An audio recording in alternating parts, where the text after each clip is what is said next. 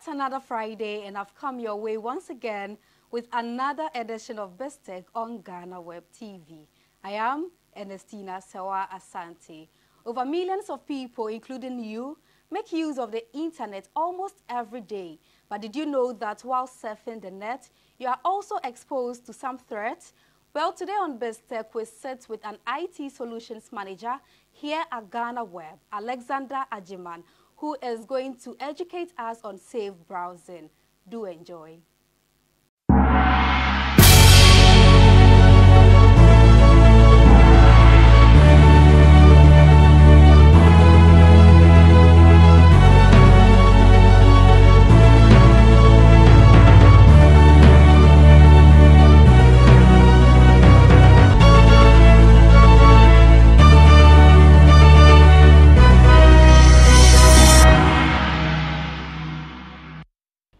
At the start of January 2022, some 16.99 million internet users were captured in a research by datareportal.com, with internet penetration standing around 53% of the total population. It has become rather imperative for internet users to bear in mind their safety and their security while surfing the internet. On this week's edition of BizTech, I'll be speaking with an IT solutions manager on this development. Before I introduce my guest, I'll take a quick break and we'll be right back.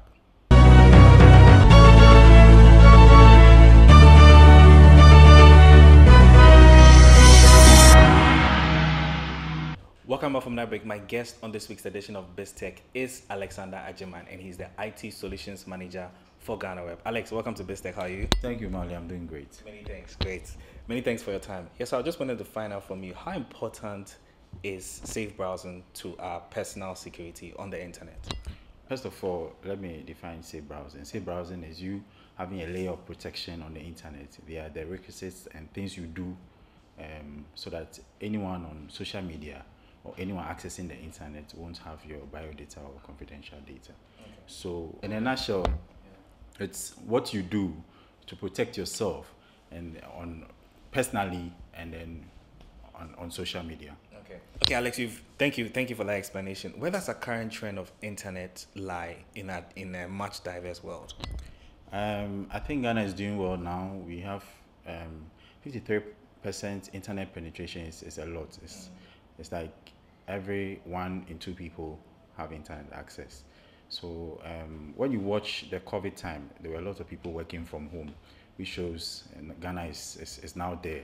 Yes, we are getting there. And then you have a lot of people also having remote jobs now. They don't need to move from their homes. They just sit at home and work.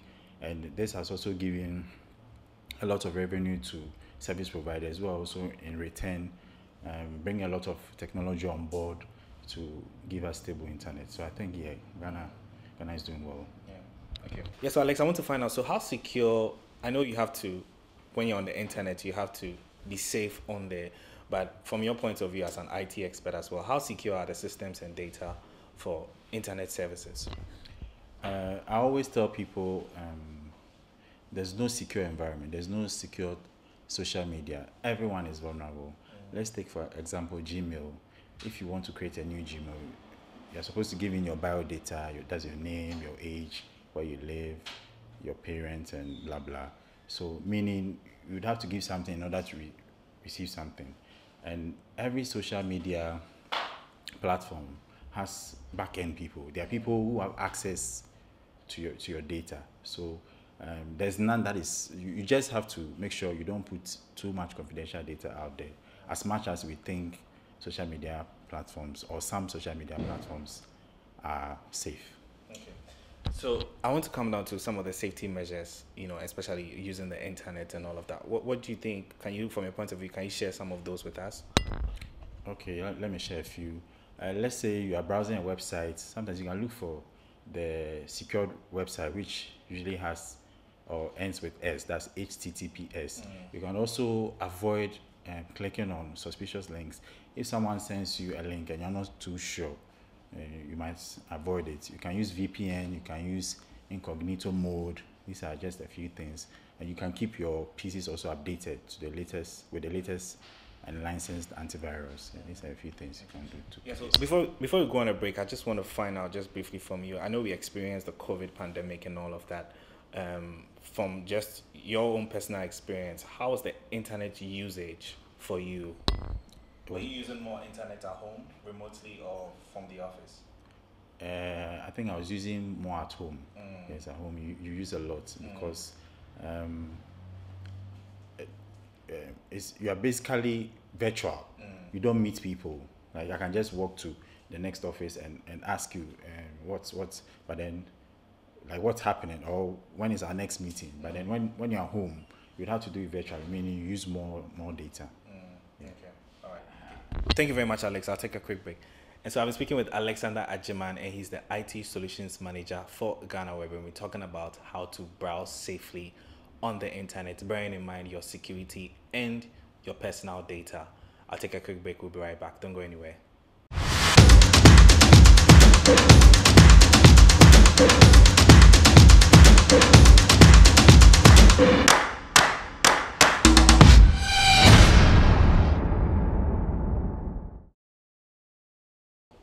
Welcome back from that break on BizTech. I've been speaking with Alexander Agyemang, and he's the IT Solutions Manager for GhanaWeb, and we've been talking about the internet and how to use the internet safely. Alex, I'm going to join a very interesting conversation with you and also learning from you as well.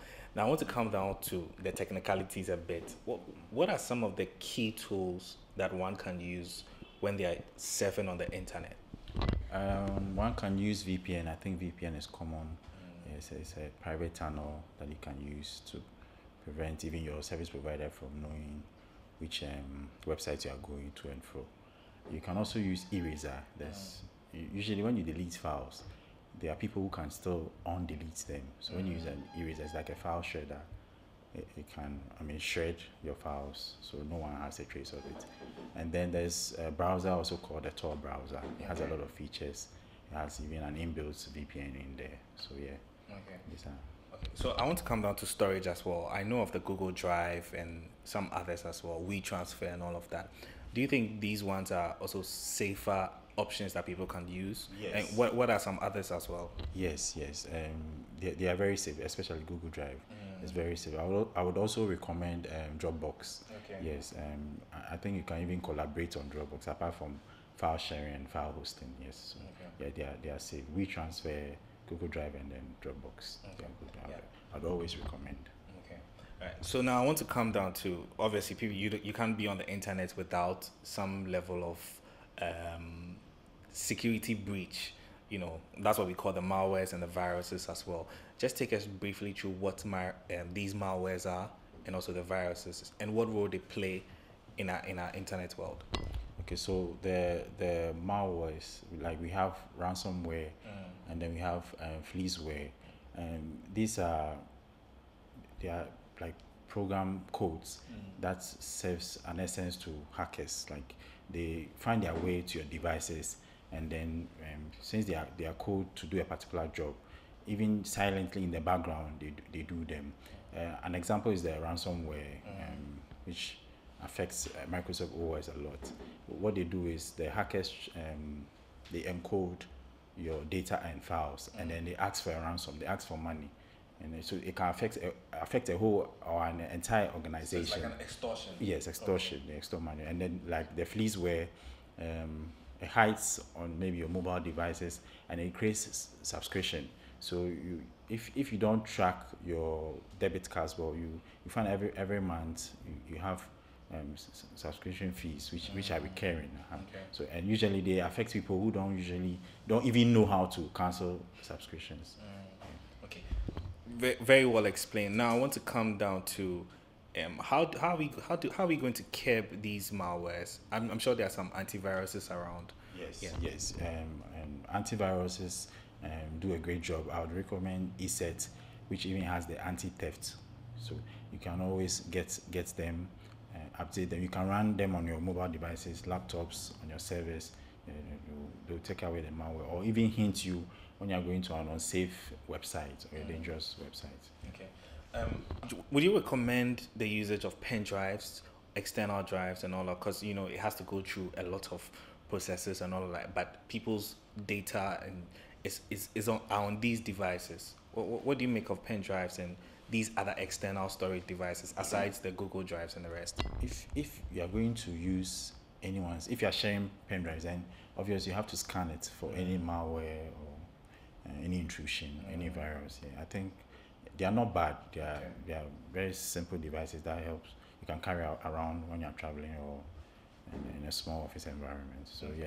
All right. Yeah. So finally, we're wrapping up. So I just want to get your take on Ghana's internet penetration. I mean, according to the data from Data Reporter, we are reaching almost 17 million. That's at the start of January. Where do you, just from your point of view, where do you see Ghana's internet penetration in the years to come, a projection? In the years to come, we could, let's say even 2025, we could even hit 56%. Because if you watch from 2021 to 2022, there was an increment of 2.1%, meaning there's some growth. Yeah, there's some growth. Yeah, there's some growth, and people are getting to use. People even in the remote areas, not only the urban areas, people are using the internet more. When you watch the Apiati incident recently, it's a village, but then people had camera phones, people were videoing. Yeah, the only thing is they didn't run from the fire, but you can, from an IT perspective, you can understand the penetration is gone far. So I think, yeah, Ghana is doing well, and Ghana will have more penetration rates by, let's say, 2025. Okay. Alex, give us your final words for people who are on the internet on a daily basis. What's the one key thing they should look out in terms of their safety and their security? In terms of safety, I would say don't put too much confidential data there. I think that's basically it. Your debit cards, your credit cards. I mean, you should try as much as possible not to put those things there. You should update your computers regularly. You should make sure you don't click on suspicious links. Just the normal, do's and don'ts. And then just be very particular about websites you go. If you find a website not too secure, you can check it out. And yeah, just make sure you're safe. All right, Alex Agyemang, thank you so much. There you have it. I've been speaking with Alex Agyemang, and he's the IT Solutions Manager for GhanaWeb, and he's been my guest on this week's edition of BizTech. Many thanks for watching. My name is Mauli Aholumega.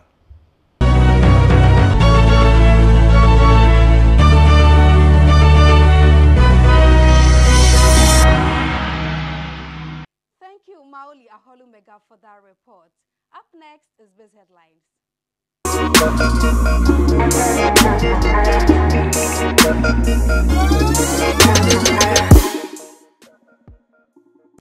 To our very first story, Finance Minister Ken Ofori-Atta has hinted of plans by his ministry to start the collection of property taxes in Ghana.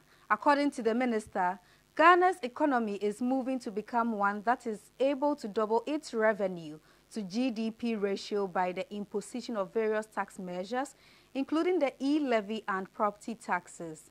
Speaking at a press briefing on Thursday, May 12th, the minister said, "I think it is an exciting period to have a structural solution to revenue mobilization in a way that we haven't had before, and we are also starting with the property taxes as a pilot to begin.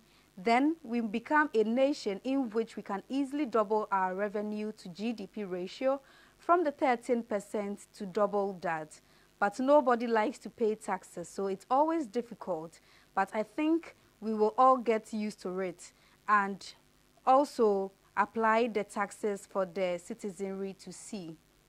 A lecturer at the University of Ghana Business School, Dr. Alexander Amankwa, has described the proposal by the Electricity Company of Ghana to get a 148% on electricity tariffs from August 2022 as unrealistic. According to him, the power distribution company has been inefficient and provided unsatisfactory services to customers over the years, therefore cannot make a demand for an upward adjustment. ECG is asking for a 148% increment in tariff. Do you think this is realistic or not? This is highly unrealistic. As I said in the discussion forum, you cannot ask for 148%. That is something that is not real. It's not possible. And I believe very well that PURC will look at it critically and review downwards. They should improve upon service delivery. In fact, if there's quality service delivery, people will want to pay more. And I liken it to a wife cooking for the husband. Of course, if your soup is watery, your soup is bad, what is the justification for asking for an increment in the chop money? What are you going to produce? In future, you still produce watery, soup. Soup that does not taste well, and your husband will not be happy. Governor of the Bank of Ghana, Dr. Ernest Addison, has noted that the country's current inflation comes as a surprise to his team, as food, transport and imports have pushed the country's inflation to 23.6%. The governor noted that the monetary policy is in a huge fix, even as it begins meetings on May 18 to make decisions on the nearly 24% inflation rate, as well as the monetary policy rate of 17%. Speaking to Bloomberg, Dr. Ernest Addison noted that even though issues are complicated currently, a major decision will be taken. Vice President of Imani Africa, Kofi Bentel, has reaffirmed his stance against the revision and resubmission of the controversial Ijapa royalties deal. According to him, he believes the transaction in its current form can be compared to an act of robbery, adding that it is the perfect plan for anyone to rob Ghanaians of their national heritage. In an interview with Accra-based TV3 and monitored by GhanaWeb, Kofi Bentel maintained that the current Ijapa royalties deal will not in any way benefit the citizens, as the nation was not going to get value for money. Growing concerns about the unavailability of fertilizer for agriculture production have contributed to the surge in the prices of food in Ghana and the continent. The poultry industry has also bemoaned the unavailability of feed and raw materials. President Nana Addo Dankwa Akufo-Addo has stated that these concerns could heighten as fertilizer shortages are being experienced across Africa. According to the president, the country's maize and soy production could also be affected, noting that our poultry industry could suffer greater shocks. The president made this statement at the opening of the 22nd Academy of African Business and Development Conference at the University of Professional Studies in Accra on Wednesday, May 18.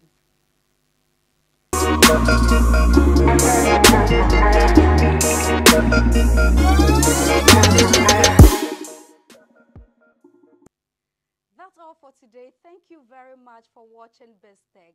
This show airs every Fridays on the same platform. But before we go, do log on to www.GhanaWeb.com for more stories. Do well to follow us on all social media platforms on Facebook, Instagram, and Twitter at the GhanaWeb. On YouTube, GhanaWeb TV. I am Ernestina Sewa Asante. Do have a lovely weekend.